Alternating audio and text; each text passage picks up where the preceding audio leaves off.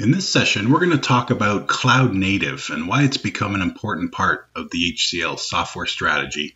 And we're also going to talk about some of the associated technologies like Docker and Kubernetes and do a bit of a deep dive on those. But before getting too much further, it's probably worth talking about what we mean by cloud native. If you go out and search for definitions, you'll find plenty of them. But one group that we're paying close attention to is the Cloud Native Computing Foundation. They're an open source foundation dedicated to the promotion of cloud native best practices and fostering an ecosystem of open source and vendor neutral tools. And you'll notice here that their definition doesn't mention any tools by name, instead focuses on the benefits. They say cloud native is about building scalable applications that can run in any cloud. And they do talk about some of the components and architectural decisions like containers and microservices and good API observability and so on. But they do try to stay neutral on the tooling front. So we have tried to distill cloud native down into a set of actionable focus areas for our entire software division.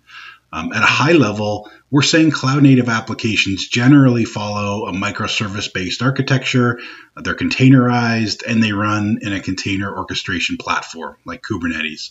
But also important to us are some of the development and release best practices associated with cloud native, like DevOps, true continuous delivery, robust automation, and so on. And so, why is all this important to us? Well, it seems like every customer we talk to these days is already on a cloud native journey or just about to start one. O'Reilly did a study last year. You can see some of the numbers here.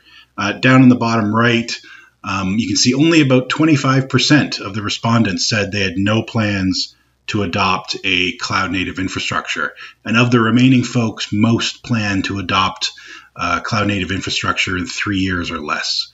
So we want to make sure that our large and growing portfolio of software is going to fit seamlessly into these environments.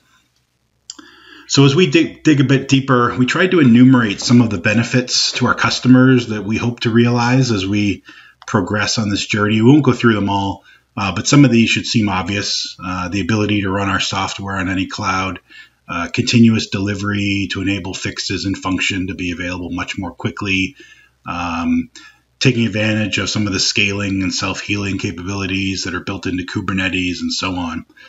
But in general, we're striving to make HCL software as easy to install and operate in these environments as possible. So while our customers have been on their own cloud native journeys, we've been on our own for the last couple of years. Starting on this journey can be daunting because it's not clear where to start. It's not clear what the right things to focus on are, and so on.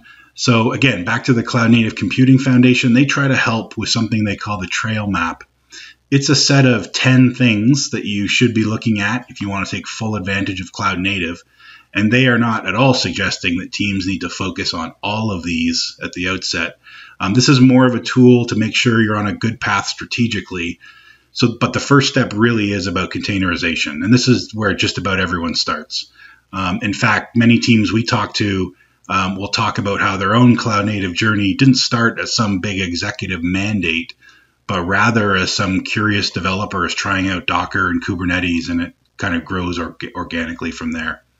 So we won't go through all 10 of these, but they cover best practices like CI/CD and also capabilities that you need to build into your applications, like observability, which is monitoring and tracing. And we're really using this trail map more as a maturity model to help gauge where we are and also make sure that we're thinking about the right things and help us think about what we should be focusing on next. So for our own teams in HCL, we wanted to make this as simple as possible. So the 3-step approach on this page actually comes from the work that we do every day with our product teams to help take them from monolithic legacy applications towards a cloud native approach. It always starts with containerization. Even huge monolithic applications can be containerized. And just doing that with actually no other changes or refactoring can be a big win if it means all of a sudden you can now quickly stand up that big monolithic application in all the cloud platforms easily.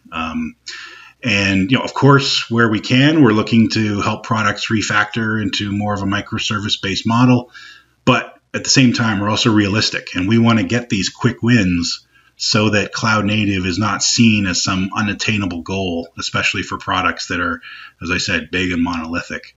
But once you've containerized, the next step really is orchestration, which is about making sure the containers that make up an application can actually be run in Kubernetes.